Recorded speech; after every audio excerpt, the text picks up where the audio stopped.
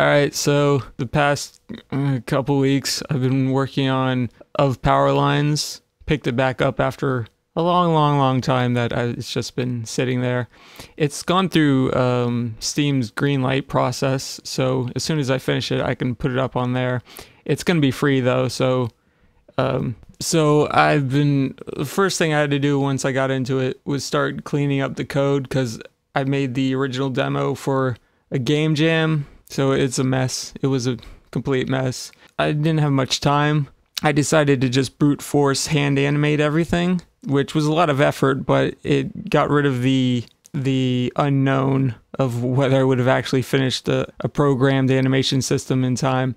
But the result is that it's a mess. There's all these hand animations everywhere and tons of layers and bleh, bleh. I've basically been gutting it and remaking it. So, I mean, some things work and a lot of things don't work right now.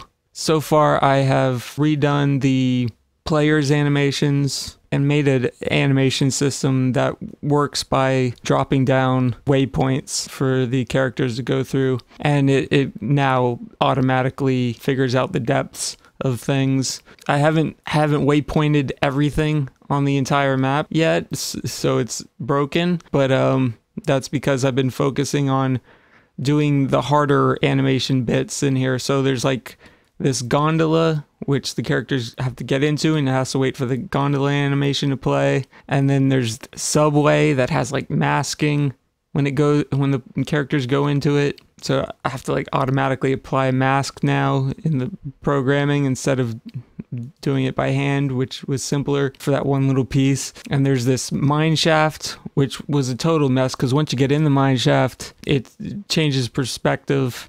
It doesn't have shadows anymore. The dog doesn't come along. And so I'm like still using the old system for inside the mine.